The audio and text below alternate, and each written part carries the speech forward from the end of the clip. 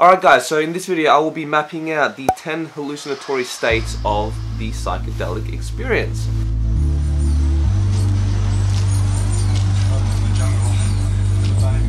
So we don't know a whole lot when it comes to consciousness and this subjective mind map of the psychedelic experience, so take everything that I say with a grain of salt. However, these hallucinatory states which I'm about to share with you guys are very common that people report all around the world, so there are a lot of consistencies. So to me this is very interesting and implies that there are parts of the human psyche that we all share that maybe could be a part of the collective unconscious, or maybe it could be other layers of reality that we just happen to perceive when we take these psychedelic substances. So in this video I will be attempting to subjectively mind map the hallucinatory states that may approach you during the psychedelic experience, which doesn't just apply to entheogenic trips. This also applies to other non-ordinary states of consciousness such as lucid dreaming, sleep deprivation, sleep paralysis, deep meditation, fasting, floating, etc., etc.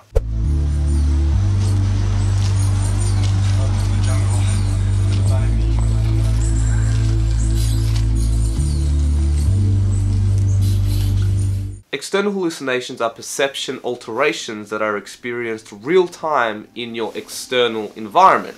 This is probably the most popular hallucinatory state of the psychedelic experience. There are many types of visual effects that you can experience during a psychedelic trip, which I'm not going to list here. In fact, that's going to be a whole separate video. If you do want to see a video like this, then just comment below and let us know. External hallucinations can vary from being really subtle or extremely intense.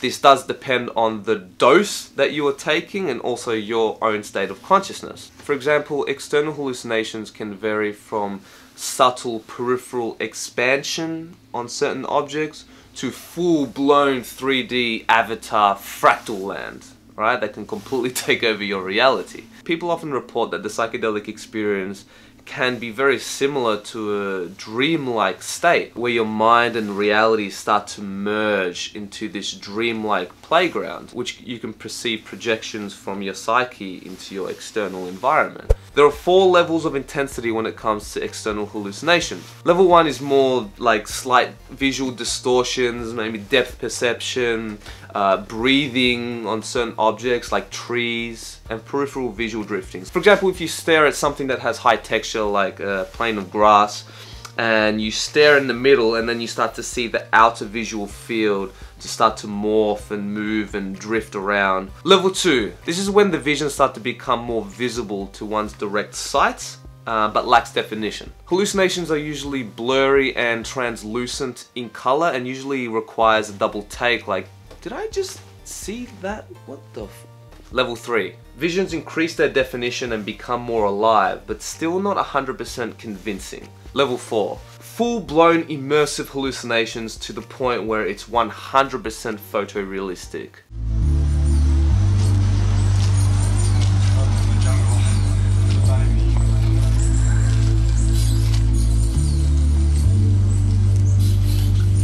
Internal hallucinations, just like external hallucinations, can vary in degrees of intensity, but usually happens inside your mind behind closed eyelids. And because you're getting less stimulation when you close your eyes, your mind gets the chance to be more active and imaginative, therefore making the visuals more detailed and immersive. And when you go deep within your own psyche, you can go into worlds and realities that you didn't even think were possible. The internal hallucinations are usually the more profound, deep experiences because there is no outside distraction, you know? And there's a much higher chance for you to be completely immersed in your experience. When you close your eyes, progressively intense visualizations, which will deepen the more you are able to find the balance of letting go, but at the same time concentrating on a single point. Now, there are 5 levels when it comes to internal hallucinations. Level 1 are very basic colors and swirls, distinctively separate from the background.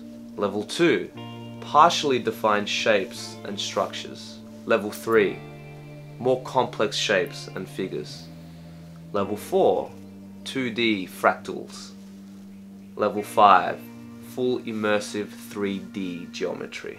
I'm sure there are more levels to this, but for the sake of the video, I'm just going to stick with 5 that I can articulate.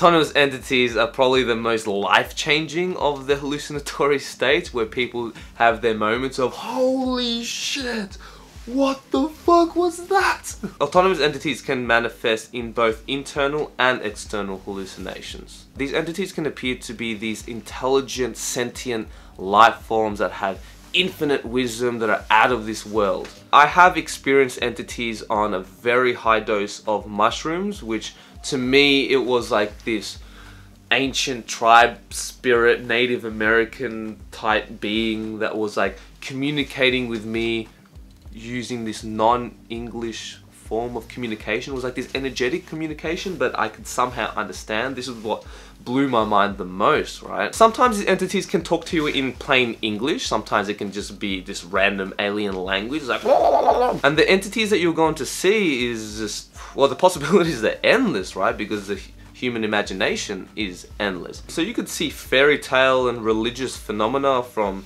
gnomes, machine elves, to Jesus Christ and Buddha. These autonomous entities are very mysterious by nature, and we just have no idea on what their origin is. On one hand, you have the rational explanation, which says that these autonomous entities are archetypes projected from the collective unconscious. Then you've got the more mystical explanation, which says that these entities are interdimensional beings from other planes of existence, right? And that it's outside of us. Who really knows? But whichever explanation it is, the experience stays exactly the same. It can still be very profound and change your life. Entities will come in all shapes and sizes with different agendas. They can be loving beings which want to help you, so they give you information that is going to help you progress in your personal journey. Or you can come into contact with a malevolent being that has nothing but bad intentions for you and wants to fuck you up. And then you've got the more neutral entities. I've come into contact with benevolent beings during my ayahuasca ceremonies, where I perceived these ancient South American shaman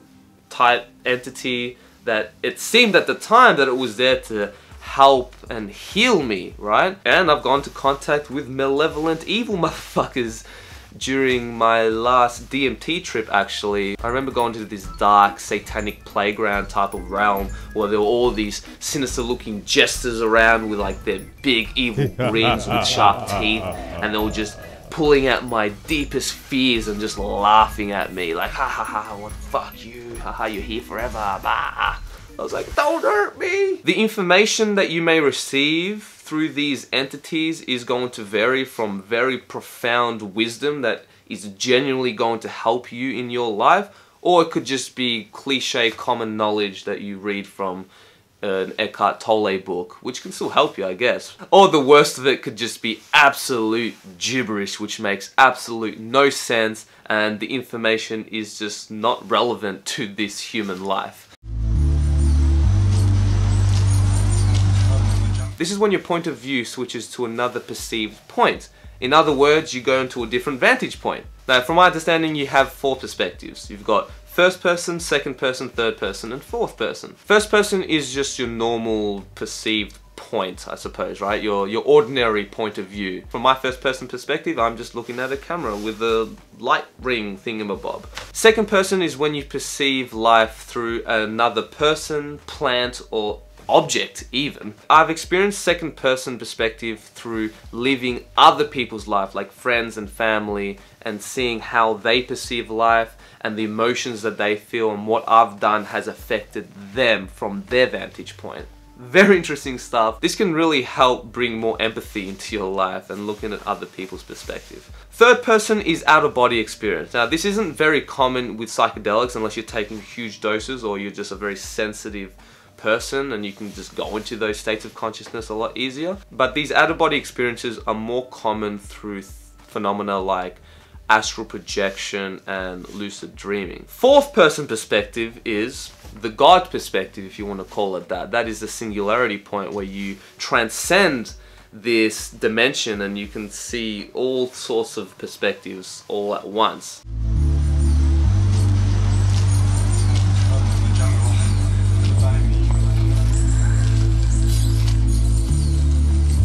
The psychedelic experience isn't just limited to what you just see through your eyeballs. It also includes other non-visual phenomena such as audio, olfactory, and bodily sensations, among others. For example, there's a phenomena called synesthesia, which allows you to perceive other senses which may cross over. For example, you might see sounds, hear colors, taste textures, and really bizarre stuff, and even have like olfactory hallucinations and have these very unique scents which you've never even smelt before. This is what usually I get during ayahuasca and mushrooms in particular, where I start smelling my body, but it would just have this such a bizarre scent to it, and I'm like, what is this? Outside of me just saying, hearing colors and seeing sounds, like if you haven't experienced it, it's just not going to make any sense whatsoever, but it's one of the most bizarre things in the world. It just feels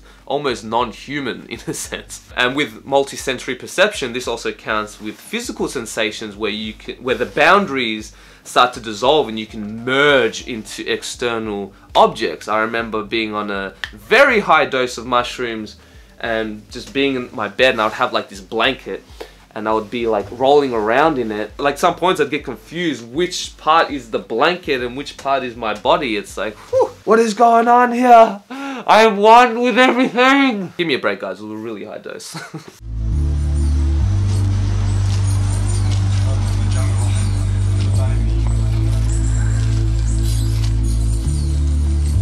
Time. This concept still blows my mind, and to me it's the most trippiest of all the hallucinatory states. In fact, my very first profound lesson from my first psychedelic experience, which was through mushrooms, is that time is malleable, right? And it is our ego that constructs this thing and puts it in this linear sequence. And this is just what we call time. Now, I'm not a quantum physicist, so what I am about to say may be complete bullshit, pseudoscience, hippie, psychedelic, blah blah blah blah blah. But from what I understand about time is that it's all happening simultaneously, and outside of this dimension there is no time. Psychedelics can slow down time to the point where 1 minute feels like an eternity, like many people get through a breakthrough DMT trip. What the fuck? Dude, I was gone for lifetimes. What the fuck? Dude, you're gone for like 5 minutes.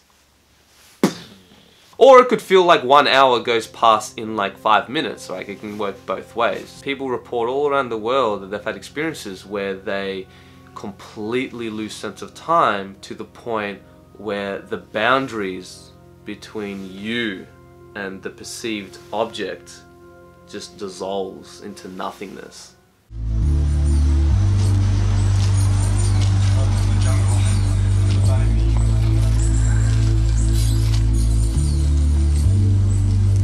Scenarios and plots are these human narratives that play out inside our mind that sometimes bleed out into our external environment. Usually they act very similar to dreaming states. Like, you know, when you're in a dream, no matter how ridiculous and bizarre the story you're in, you just kind of go along with it, and then your dream kind of constructs itself as it goes.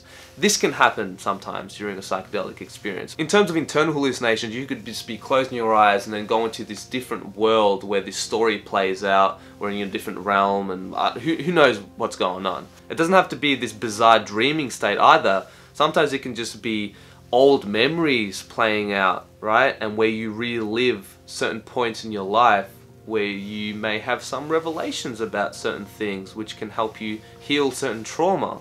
Who knows? Now, sometimes psychedelics can be really intense, and every now and again these scenarios and plots, these stories, get projected out of our mind into this external environment. So you may be with a whole bunch of your friends and then come up with this crazy story like, oh, I'm in a parallel dimension right now, and Gary, he's not really Gary, and you just start making up shit in your mind. Like, when it gets this intense, it can cause immense confusion for sure.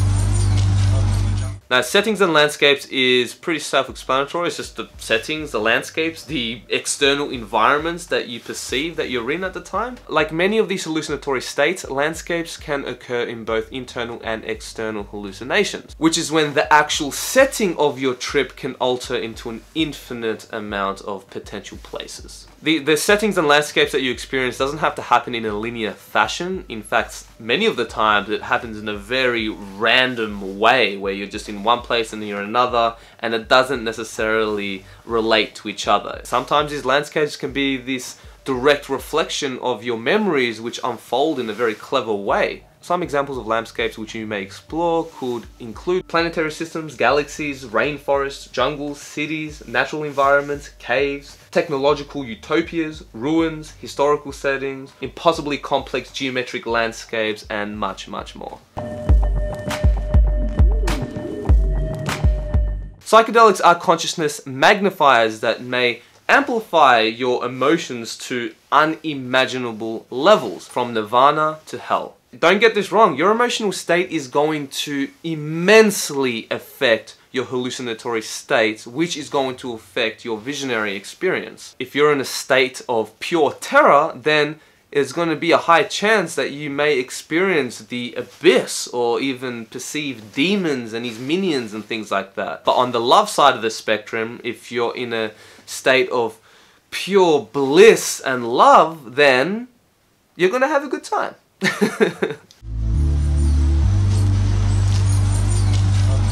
This is a hallucinatory state that you don't want to experience, especially when you go on the complete opposite end of that spectrum. But then it's all a spiral, so it never ends, and there's infinite darkness just as there's infinite levels of love. So as soon as you think that you've experienced the worst possible reality, there's always darker, right? There's always lower realms that you can venture into. So don't think that you've experienced the worst and there's no chance that you can even go darker than that. 'Cause this is a mistake. I'm not trying to scare you guys. This is just what I've experienced, and the kind of attitude of like, oh, how could it possibly get worse than that? And then that can get you a bit cocky into your next psychedelic experiences. Now, it is possible that unspeakable horrors can be actually good for your growth because it makes you realize certain things, or maybe the horrific state that you experienced during a psychedelic trip was exactly what you needed to motivate you to move forward or do that one thing, or reconcile with a family member, or start exercising, or maybe start that business. Sometimes bad trips can be very beneficial, but sometimes it can go too far and can just be too traumatic in and of itself, which can just scar you and do a lot more damage. You know, you can transport into a hellish realm with fire and brimstone, or you can go into this ruined civilization. For me, the most terrifying place that I went to during my ayahuasca experience was like this timeless abyss where there was nothing but me, and like the visuals were very just dark and grey and rigid, and it was, I don't know, it was more the feeling that I was experiencing which made it so much more terrifying. But yeah, now I touched on this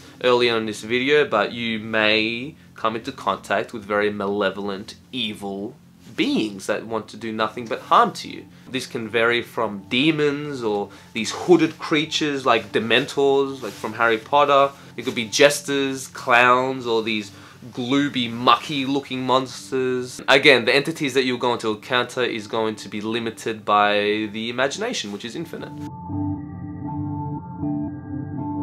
Machinescapes is a very common aspect of these unspeakable horrors. I remember during my first ceremony and I saw this entity which was like all the darkness, all the evil of all the universe comprised into one entity. Some people will call it Satan, I don't know. Again, these are all just words, but I specifically remember it having these machine parts to it, like these cogs and these interlocking parts full of blood and muck and toxic waste and I don't know. But yes, I have experienced these machinescapes and it's fucking terrifying. Now the last category, which is by far the most terrifying, based on my own experience, is the fearing of one's sanity. So this is going into a psychotic break. Maybe human concept starts to just be obliterated and you start to question very simple concepts like what is time, what's life, what are friends, what's family. And you think that you're going to be crazy forever. Maybe you think you're going to die, and then you may start panicking. And yeah, it's a sucky feeling, especially when you're in a timeless void. Like if you're with a trip sitter or some sort of a guide, they can usually calm you down. But sometimes people go through the psychotic breaks alone, and that's when, yeah, not so good things happen. And that's when you hear about people jumping out of third-story windows and stuff, because it's just too much to handle.